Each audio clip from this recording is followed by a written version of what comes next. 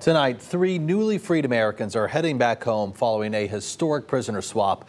With 24 prisoners and multiple countries involved, it is the largest exchange since the Cold War. The White House says they've been negotiating this deal for months. ABC's Perry Russom is in Washington with details.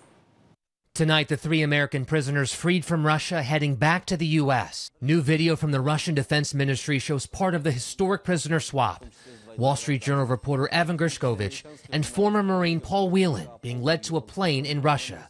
The 2 men then on the ground in Turkey, joined by Alsu Kermasheva in the white shirt, boarding the bus. This deal would not have been made possible without our allies. Germany, Poland, Slovenia, Norway, and Turkey, they all stepped up, and they stood with us. President Biden at the White House today with the families of the freed prisoners as the years of agony and waiting came to a close. I spent a lot of time with the families of Evan and Paul and Alsu, and most of the time, as you can imagine, those are tough conversations, but not today. Today, excuse me, today was a very good day. The White House says in the deal, no Russian sanctions were lifted and no money was paid. In Russia, Kermasheva was convicted of spreading false news about the Russian army.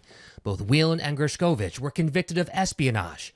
All 3 strongly deny the allegations.